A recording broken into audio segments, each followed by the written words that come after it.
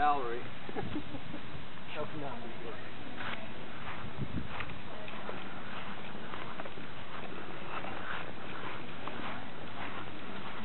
So we're going to create a studio? Yeah. Oh, because he used to teach here, so that's why the studio is in the college. Yeah. Versus a house somewhere out in the country. Right. I think Okay. so, yeah. Yeah, he took the job. Came all the way from Sweden. I mean, he was offered a job and that's why he came? Yeah, I think so. I think that's the story. Oh, because he was Swedish and they were Swedish and... Yeah, he was Swedish, but became... spent his whole life here. How you doing, Charlie? With prairie. Kind of pretty protective of heritage. Yeah. In the Swedish thing, he made the comment that Lynchburg was more Swedish than most of Sweden. I'm sorry, I can't remember your name. I'm Tim Reimer. Tim Reimer. Curtis. Curtis. You with the Prince Society? Yeah. But I live in Wichita. Oh, yeah, I can't make it up. Here's the house.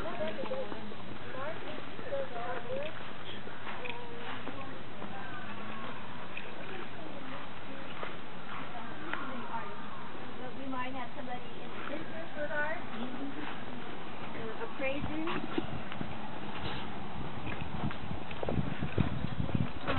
This is mostly collections. Some of the other people were artists.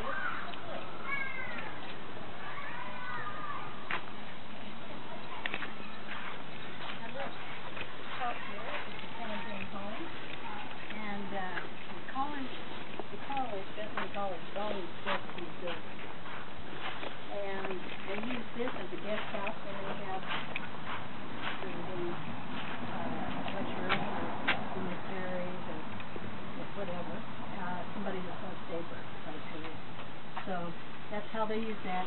It's pretty much unchanged on the inside, but as you see, the outside has been remodeled. It has plastic siding, which is inappropriate. The porch has been changed, but it's not at this stage. It's not really eligible to be on the National Register. But this building is eligible, and no one has pursued that. And so not yet. Not yet, but I think Corey and Ron are going to look into it, since they've always been reluctant or didn't know whether they had the right to pursue it because it doesn't belong to the foundation. It belongs to the college. So do we know when this building was built? Yes, it was built in several stages. Just a moment, and I will warn you that there's been some flooding with some heavy rains lately, and the water comes in from the alley, and it got up into the studio just a little bit.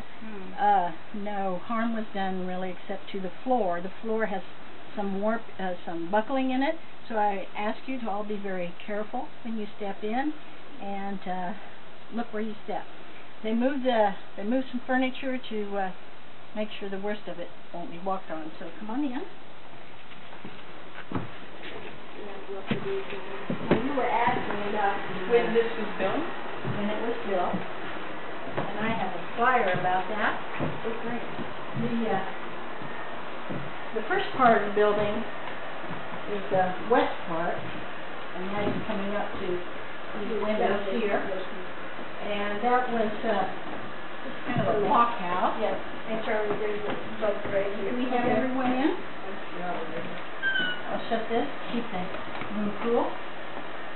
And it was built in 1907, and then the storage room, that part, the south part, was built in 1913, and the rest was added in, this part over here was added in 1930. So just before the establishment of the Prairie Printmakers. So he had a nicely refurbished studio to show to everyone. Now, you're turning over, are you looking for a water damage rug? No, I was just looking at the weeds. Yeah, this was made by an artist at the Cranbrook Academy. Her first name is Maya. Now I can't think of her last name. I will tell you in a moment.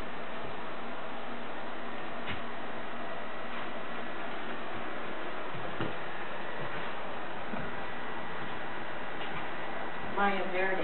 Should have remembered that. Because it sounds like a Spanish name, but the Maya part is not Spanish. The Verde part is. But she was an artist at the Cranbrook Academy in Michigan, and he probably got to know, Sandzen probably got to know her through Carl Millis, who also worked at the Cranbrook Academy. Sandzen was a good friend of Carl Millis. And you may have noticed the little Triton fountain as we left the gallery and went through Canada. That was given by Carl Millis to Sandzen and some of his fellow professors at Bethany College in 1935. And the fountain used to be here in the yard of the studio, and when they built the gallery in 1957, it was moved over there. So, usually when I give a tour here, I'm usually talking to children, and I ask them just to look around and see what conclusions they can draw about Sandzen and his interests. Quite varied. Quite varied, yes. And if you look at some of the books, you'll get some ideas about what he was interested in, and also his ability in languages. Sandzen could speak, or at least knew, 6 languages. Can we play those instruments? He was very musical. He played the guitar, and some of those skills are transferable to mandolin. He, as far as we know, he didn't really play the mandolin. It was more of a prop or a decorative item, but he did play the guitar. And he was a good singer. He sang the tenor solo in the Messiah for 10 years. So he did have musical ability. When he first came here, he also taught some guitar. When he first came, Sandzen was born in 1871. He came to America because when he was studying in Paris, he heard from other art students there about opportunities in America, and specifically about Lynchburg, Kansas.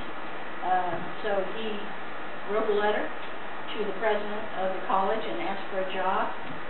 He got the job. He came here in 1894, and the first thing he got to teach were languages, German and Swedish and Spanish, and also fencing. You see the fencing foils over here? He was taught fencing as part of his physical education going through school, and so he was able to teach fencing as a physical education class here at Bethany College when he first started out. Did he fashion the metal? I see some metal stuff over there. Did he? No, Was he a forger or something? No, or? he did not do any metal work. These, I don't know the specifics on these, but they were most probably a gift from Okay. someone. Okay.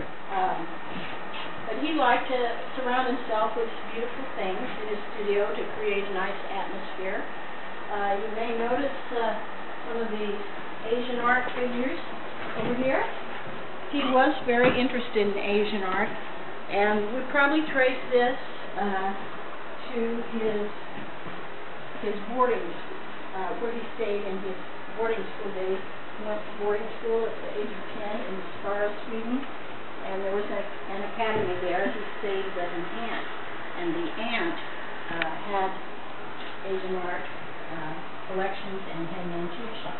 So I think that's where that budding interest came from.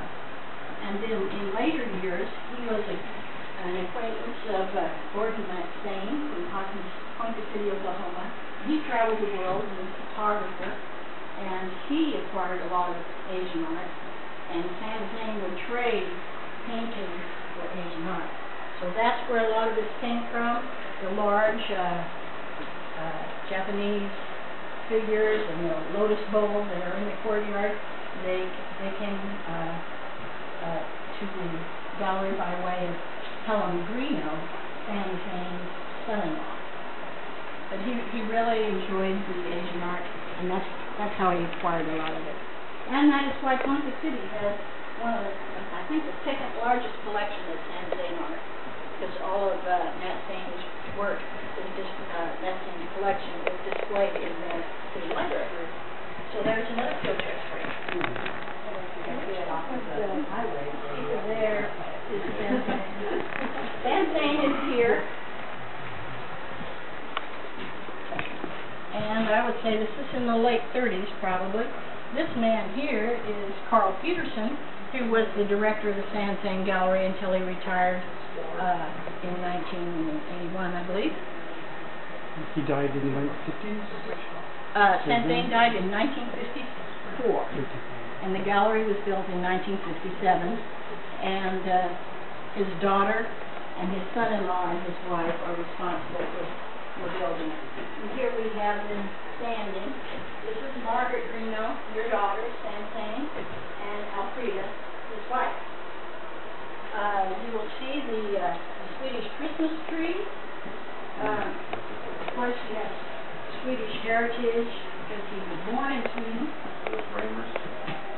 No, these were brought from Sweden by Margaret in the early 30s, and sort of started a craze, and so everybody in Lunchburg started making those. So, but that was one of the first ones. What did they put on the spike? Apples? Apple rings or the whole apple? The whole apple. Stuck it on. Some people would put on donuts Oh. or something like that, but they're apple trees. They're known as apple trees. And then, people could help themselves to the apples. So it's a fall and Christmas kind of decoration. Here we've arrived at Sandzen's desk. It usually sits in kind of a different place, but it's covering a warp or you can see the floorboards have buckled there. And you see these are his actual paint brushes and palette. This is his paint as he left it. And the very large brushes are what he used to create the large brush strokes, the highly textured surfaces, the thickened pasto on the painting. A lot of people, for some reason, assume these were done with palette knife, but he never used palette knife. He tried it once or twice. You can see some very early paintings that had some evidence of palette knife, but they were really all done with large brush strokes, using large brushes.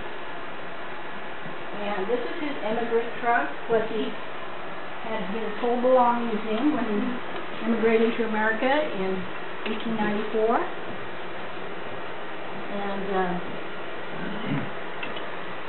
And it has a very simple address because life wasn't that complicated in it.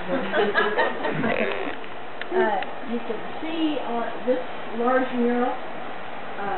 Have you been to the post office and seen the mural? This is kind of along those lines. Right. Painted in 1939 for Belleville, but they sent him the wrong dimensions. So when it got there, it didn't fit. They had not allowed for a couple of doors, which would have made notches for the painting. So that one came home, and he made another one that would fit in place. And there is another mural in Hillsborough post office. So the question would be, where he did so many Smoky Hill River scenes, were there certain places that we know he went to for the view? Well, all up, probably mostly in the county. He did go quite a lot out to Graham County in western Kansas. The Lexell family, his wife's family, owned land out there. So one of our favorite paintings, Wild Horse Creek, Moonrise, over the creek, is they're displayed in the main gallery, and it is painted from a drawing he did in Graham County. So, and that's not a river, but it shows a springtime flood. So it's that is one location, anywhere along the river here in central Kansas could have been. I don't think he had specific places, although he did do sketches that he used over and over again. And he might make a print, he might make a watercolor, he might make an oil painting, all from the same sketch. He would paint outside. He may have done watercolors outside. Mostly he did sketches, and he would label them, what color went where, and so forth. And then when he got back home, he would enlarge them on canvas and fill them in. And he was very methodical. A lot of people say, oh, he's an impressionist. Well, he was too methodical to be an impressionist, because he'd draw the sketch, he knew he had all the painted areas labeled. He would start at the top left and work across and down, just like you do when you're writing. And when he got to the bottom, he was done. He did not go back and rework things.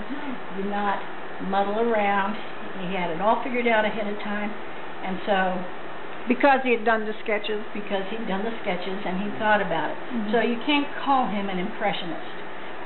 More of an expressionist, I would say. So, anyway, there are 3 of these murals. He also did large altar paintings, a number of those.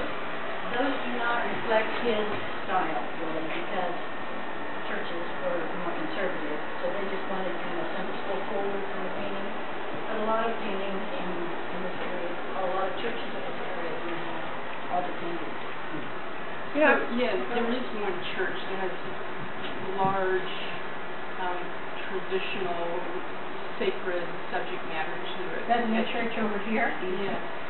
Yes, it has scenes from Bethany. It has the raising of Lazarus, and it has Ascension, and then the altar painting itself is painted by G.M. Long. So, but they are very traditional paintings. In a few churches, he did break out of the box a little bit, and it was a little bit hard for some. And then this developed his